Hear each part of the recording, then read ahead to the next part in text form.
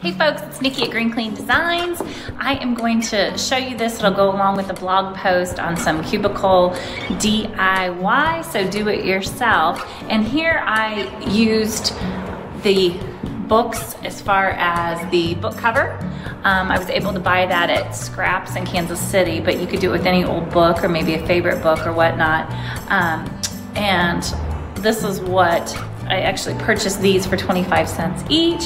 And then I had some contact paper that I was able to cut a design out of that, and then I just applied that. So if you look, it could be on your desk just like that. And then, I hope I knocked that one down, but then I did the laminate dry erase board. Just attach that so that when you need a dry erase board for your desk or cubicle, you've got that right there. So it can just set right there. And we are good to go. And then this one has a different design, so a different size. So depending on what book you want, or how big you want your dry erase board, that would be the book cover to pick. As far as my favorite dry erase markers, I love these. There's 3 of them, and they're magnetic, and they have the little eraser on the top. And these are $1 at Dollar Tree.